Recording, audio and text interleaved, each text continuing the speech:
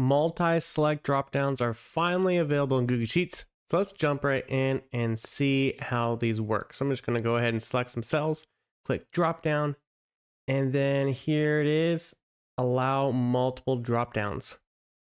And so if we click over here, we can see we can now select multiple options in one dropdown.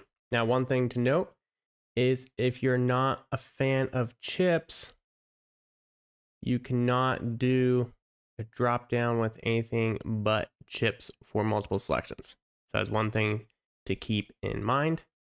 So let me go ahead and delete this real quick. Let me show you how to do this drop down from a different spot, just this drop down from a range. I'm going to select this real quick.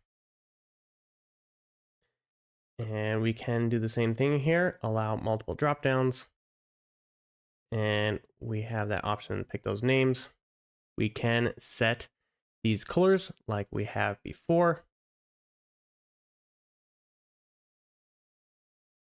Just like that.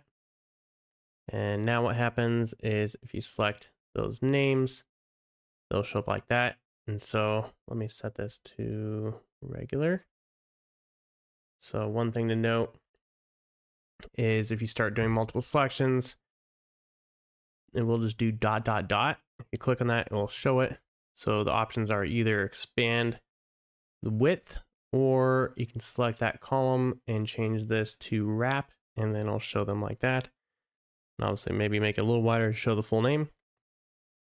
And if we do equals to this, you can see that what it renders as text wise, and let's just pick another one here,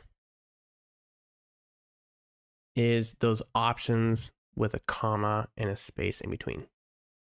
All right, thanks for watching, guys. Hope you have a great day. Make sure to check out our other videos for more tutorials on both Google Sheets and AppScript.